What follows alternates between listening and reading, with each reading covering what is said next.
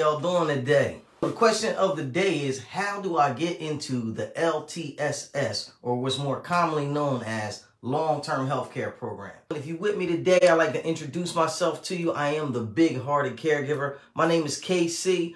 I'm the in-home healthcare boss. I'm the guy who helps people like you get into the Medicaid program so they can turn their family members into paid caregivers, all right? Why would anybody want to do all that, KC? Good question. So what we do is we help financially challenged family members to become paid caregivers through the Medicaid long-term healthcare process program, or what's commonly known as LTSS, all right? And then we do that so every family can have a chance to, maintain their balance and stability. I believe that no family member should go broke trying to take care of somebody else. I mean, it's enough that you dedicating your love and everything that you have to another person. Why would you want to be financially unstable at the same time? If you're here with me now, hashtag live. If you're here with me in the rebroadcast, hashtag rebroadcast. A lot of y'all catch me on YouTube every day. So when you see me on YouTube, just say, yo, KC, I'm checking in, you know what I mean? Let me know that you with me. Hashtag your city, hashtag your state. We're going to get you all the best information, Happy New Year to you if you following us, here on Facebook or in the real world, you know what I mean? Hashtag live. I like that you're here with us. So look, we're going to get straight into it. Now, I'm going to tell you the focus of today's message. Today's message is how to get into LTSS and what is the process. But the focus of today is all the people who are in the hospital right now, because today is January 1st. We're kicking off a new year. A guy just called me, one of my main friends from way back. He called me and he said, yo, man, had a little turn, ended up in the hospital. He said, he was already Medicaid, getting some help from Medicaid, but now his needs have changed. So once your needs change and you need a little more help, what they do is they put you into a program called long-term care. And they do that so Medicaid can not pay for your bill for you to stay like in another home somewhere. Medicaid wants to do everything they can to keep you inside your home. That's why they go so far as to pay a family member or some outside person to come in that's not even qualified to be like a doctor or a nurse or something like that. There was called caregivers.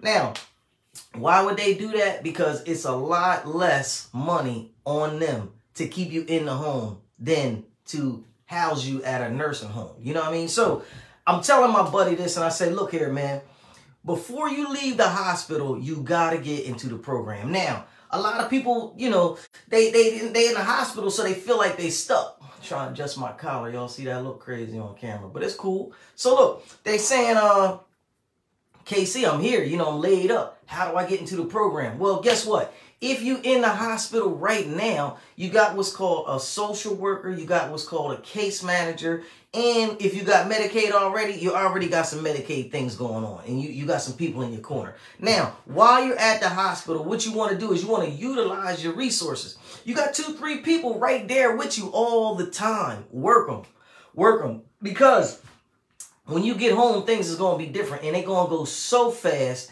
that you're not even going to realize that you don't have the help that you need. So, number one thing I need you to do, if you're in the hospital and you need Medicaid LTSS when you get home and you need a paid caregiver, talk to a case manager while you're there. Talk to somebody. Say, look, I need y'all to escalate my case. I'm coming home soon. I need to be in this LTSS program. I got a nephew that takes care of me when I'm outside, a daughter, a sister, brother, cousin, whoever.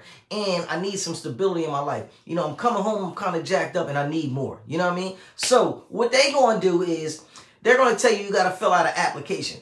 Now, this is the first step to the LTSS process. The first step is application. Now, since you're in a hospital, I'm going to tell you how to play it because it's a little different, right? So you're in a hospital, what I want you to do is I want you to talk to the case manager there. Whoever you're talking to about getting into this Medicaid long-term LTSS program, tell them, say, look, I want to fill this application out right now. I need it now because when you get out the hospital, you want to be covered, So you got to start today. You can't get paid tomorrow unless you start today. So what I'm going to need you to do, make sure you stay on top of the case manager and say, look, while I'm here, I need to fill out this application. Get that good application under your belt. The second part of getting into the LTSS process is is what they do. Well, now that you're in, now that you filled out the application, I'm sorry. What they do is people texting me, look, while we on a live, 302-689-3240, 302-689-3240. If you want to get in touch with me, you got a good question, let me know. You know what I mean? I answer right while we on the air. So look, the next part is I'm keep getting stuck on this part. Next part is, okay, the interview's the third part, application's the first part. All right, what they're going to do is they're going to hook you up with a nurse. So this is the part that I wanted to tell you really bad, but I got this brain freeze right now, you know what I mean? January 1st, we're going to get right back onto it. So look, while you're at the hospital, excellent position for you. You're already there. You got doctors coming to see you. You know, they maybe even got a plan for you, you know. My mom was in the hospital. They came around once a day, and they came with the plan. First thing in the morning, this is what we're going to do. When they come with that plan, you tell the doctor, you say, look, doc, hey, when I get out of here, I'm trying to get to this Medicaid LTSS process. Now, of course, this doctor, he may or may not be a primary. You know what I mean? Some people go to the hospital and they still see their primary because the hospital that they're in, their primary, you know, conducts business with that hospital. So you may be talking to your primary, you may not. But he is the doctor over top of you. So you need to be letting the doc know, hey, look, I'm going into this LTSS program, man. I need all your help because when I get out of here, I'm going to need to get a paid caregiver. You know what I'm saying? So you can have some stability in your life. All right? So filled out the application, number one. Number two, they're going to get you a health nurse, and they're going to go through all your health stuff. You already put the doctor on point as to what you need. The third step is the interview. Third, final step. Whew. This is the best step. This is really the best step. And I'm going to tell you why. Because this is the step where you get to talk for yourself. See, up until now, all they was looking at is the charts. They was looking at the notes. They was looking at the conversations that y'all had on paper. You know what I mean? Whatever you wrote down, they wrote you back. But now they're going to come talk to you and they're going to say, hey, look here, church. We heard that you want to get into this LTSS program. Tell me why you think this program will benefit you. Right. Now, when they say that, start talking. Now, what I want you to tell them when you start talking, tell them everything. Say, look, man, you know, before I came in here, you know, I was already needed a lot of help. You know, I needed help with my activities of daily living. You know, I had my wife. She was helping me get up in the morning, get dressed, put my clothes on, put the toothpaste on the toothbrush. Sometimes I had to get her hold the joint from me. You know what I mean? I needed help getting to the bathroom, transferring from my wheelchair to a regular chair, doing this, doing that. You want to tell them everything. And now when you come home from the hospital, you're going to have even more needs and things that you're going to have to get satisfied. So you tell them, look here, doc, this is all the stuff that I needed help with before. When I come home, man, it's going to be really different. And, you know, I'm going to need y'all to let me in this program because I need a paid caregiver. You feel me? So what do we got to do? We're going to recap the situation. While you're at the hospital, talk to somebody. Tell them, listen, I need to get into this LTSS program before my feet hit the street. You understand that?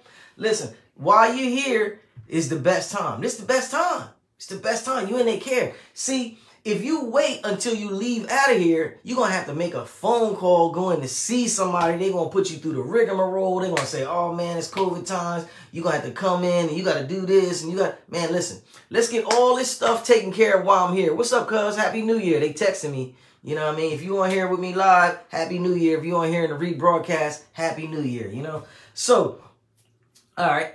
Then, like I said, first step is always the application. Fill out that application while you're in the hospital. Make sure your case manager gets that going. Then they're going to refer you to a nurse. The nurse is going to communicate all of your medical needs to Medicaid and let them know exactly, you know, what you need. In the meantime, what I want you to do is be talking to that doctor. Talk to your primary care. Talk to the doctor who's coming to see you. Talk to a doctor. Let them know that you're serious and we need to get into this program. All right? Third thing they're going to do, the best part I told you is the interview. They're going to talk to you. They're going to holler at you. They're going to say, yo, how you doing? What do you need? Now's the time. Tell them everything. All right? All right. So look, y'all all know that if you need any extra help, you know, don't let them fast talk you, number one. Don't let them spin you. Don't let them fast talk you. If you need any help, call me. 302-689-3240, 302-689-3240. Now, why do I say call me? Because I can't talk for you. I can help you out as much as possible. You call me, I give you the best answers to your situation and all your questions. And if you call me and they spinning, you call me while you got them people on the phone and I'll talk for you. But like I said, I can't talk for you without you because it's your stuff. You know, I can help you as much as you need, but I can't do it for you. So let's get to the bag together, man. I would love to help, you know, the person who's helping you now get a steady paycheck, you know, because that's what you really need. You need stability. You know, what's going to make a person come by your house every day and say, hey, church, you need anything? It's going to be that paycheck. Without a stable paycheck, man, I can't really call it, man. I don't know. You know, like, I don't know if y'all know my story, but, you know, I had two parents who lived in the same household, you know, married for like 50 years. It seemed like to me, one day they just got sick, went to the hospital. You know what I mean? Now, when they was coming home, I knew they both coming home. They're not staying at the hospital. When they come home, they're going to need extra help. Now, I'm only one person. I'm one person. I got my own job, my own life. Outside of this house, I do other things. Now, when I knew when they came home, they was going to need extra help. So what do you got to do? You got to step it up. Now, got to go into the house, you know, got to help mom and dad out, you know, putting this thing together, you know, and I realized some other people may need this help too. That's where we came up with Reliable Aid. Wow. Genius idea, man. And if you the person who needs this, man, I'm going to do everything I can to get you some help too. All right. So look, I gotta go, taking up a lot of time today, man. But we gonna get funky every day, man. So if y'all see me, man, you know, share this, you know, do what you gotta do. Let's get this one out there. But this thing gonna go viral, man. We're gonna help a lot of people in 2023 to, you know, really get it up. You know what I mean? Really get they pocket up to really get that that help that they need. Whatever we gotta do. All right. So look, before I go, if you're a caregiver out there, and, you know, this program isn't eligible for you. You know, it's a lot of those people. Like I said, I was one of them, and it didn't help me out or help my parents out at the time. So I had to come up with another way to try to find and make some extra money. So if you like me and you're a caregiver and none of this can work for you, and you like, hey, KC, listen, you know, we still need to eat every night. We still need electricity every day. You know, we still got to pay these heating bills. If you need something extra, let me know. You know what I mean? We're working on something really good right now for a lot of caregivers. You know, what we do is we try to earn residual income, you know, while taking care of our folks. How y'all doing? They texting me like crazy. You know, so like I said, while we doing what we have to do, we try to earn some other money. If you're interested in something like that, you know, leave your name in a comment, you know, hit me up personally, DM me, whatever you got to do, let me know. Also, if you're an agency and you need a little help, Mr. KC is going to throw that hat into the arena this year. 2023, I'm here to help all home health agencies get ahead. You know what I mean? Ain't no fun unless my friends can get some, and it's enough money out here for everybody. So look, if you got an agency, if you in the startup stage, if you in the credentialing stage, if you just got it together and 2023 is busting you because now you got to get this electronic verification stuff going on and you need some help with that, call me. 302-689-3240. Look, don't let no grass grow under your feet. We're going to get this paper in 2023. All right? So, like I said, if you're a caregiver, you need something else, holler at me. If you need to find out the big picture and get a little more help, rewind this video back. If that don't work, call me. 302-689-3240. 302-689-3240. Look, I love you. Happy New Year, 2023. Be prosperous and, you know, go far. You know, if you're a caregiver, pick that paycheck up. You know what I mean? If you're a member of LTSS, make sure you get a paid person to come see you every day. That's going to bring you stability in your life that you need. I got to go. Pop need me. So, you know, we're going to do our thing. Happy Football Sunday. Happy January 1st, 2023. I love y'all. Peace.